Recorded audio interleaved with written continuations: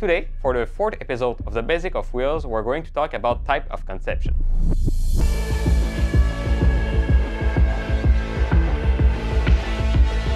So, there's four different types of conception. The first one, or cast wheel. This one is the most basic one and also the cheapest one. It's fairly simple. The metal is poured into the cast and the gravity do its job. Unfortunately, there's a huge downside to this type of conception. These wheels are not as densely packed as other metals. This said, these wheels are often heavier to achieve the required strength. The second one are the low-pressure casts, which is a type of conception that we use at RTX Wheels. This one is pretty similar to cast wheel, but we use a low pressure to force the metal to fill the mold. This allows us to achieve a finished product that has improved mechanical properties, which mean that the wheel is more dense. Low-pressure cast wheels are the most common one on the market. They're a little bit more expensive, but they're worth their money. The third one is the flow forge wheel, which we introduced in our line in 2013. Flow forge technology is a procedure that makes the material of the wheel turn on the mold at high speed and uses hydraulic steel roller to form the wheel under great pressure. The pressure applied to the wheels changes the mechanical property and the density of the wheel, which makes flow forge wheel 15% stronger and lighter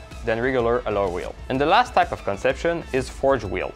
These wheels are forged in one single piece. A block of material is heated and then formed with an extreme amount of pressure. These wheels are extremely dense and solid, but are also very light. Unfortunately, this type of conception is really expensive due to the technology and development to make them. Out of these four types of conception, at RTX Wheels we use low pressure cast and flow forge wheel. You can find them all at rtxwheels.com.